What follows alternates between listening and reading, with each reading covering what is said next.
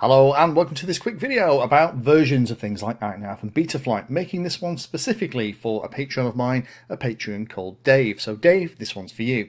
However, interestingly, I've had this question from a couple of Patreons recently, so I'm making and sharing it because if 2 or 3 people are asking me about it, there's going to be other people in the same boat. Now this is INAV 4.0, which is the latest as I am recording the video. However, 4.1 is just round the corner. Why would you want to get hold of a previous version? Well, it may be that the model that you're trying to upgrade is running on a very old version of INAV, and when you connect it to INAV, it won't let you get access to anything and do a dump or a diff all to get hold of the settings so you can have a look at how it was all done. It may be when you go to firmware flasher that the particular target that you want is no longer available, and that might be because, you know what, it's no longer supported in the latest version of INAV. In that case, you might want to get hold of the previous version of the configurator, previous versions of the code, so that you can update and flash those older boards which are no longer supported. The good news is all of the stuff that's around is still kicking about, so you can still get hold of it. So for example, if we search for INAV release, you get this link which will take you to the releases list. Here's the page at the moment that talks about INAV 4.1 release candidate. That just means that it's not a final version yet. It's almost a final version. It's going through the final bits of testing. However, I don't tend to use release candidates on anything but test stuff until it's formally released. And here's all the release notes and the things that are made different. But down here you still have all the versions of the previous stuff as well. And in INAV 4, this is a great place to come and read all about the stuff that's changed and what you need to do your updates. However, the one you're really interested in is looking for something like this, the releases for INAV configurator in GitHub. Now this is where you can download the configurator. All the files are here. So here's the 4.1 configurator for Linux, Windows 32, Windows 64.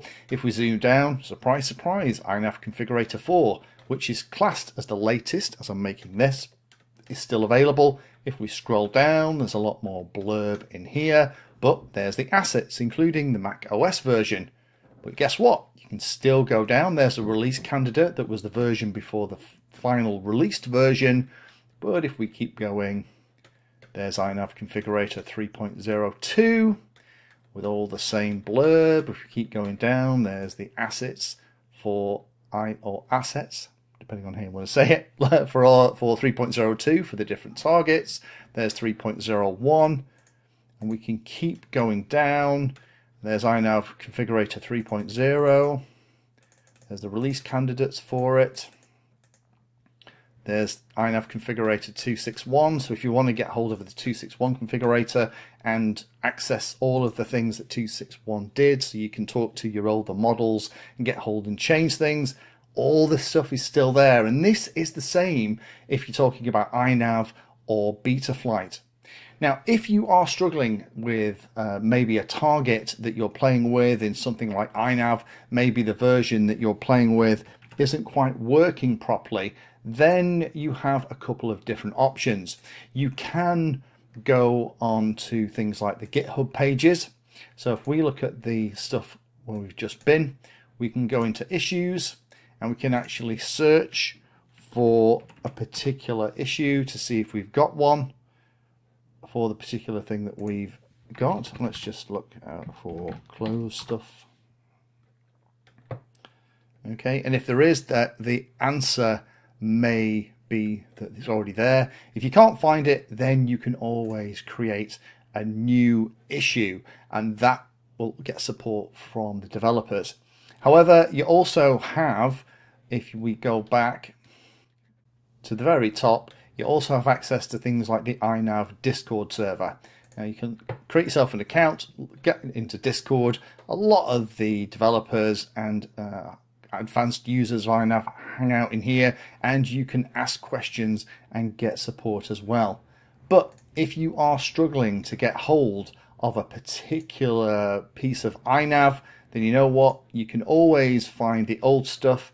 It's always still in here, and you can absolutely get hold of the older versions. So even if it's a really old version that you want, you will still be able to get hold of the assets and download them. I'll put links down below to all of this stuff so you can go and check it out.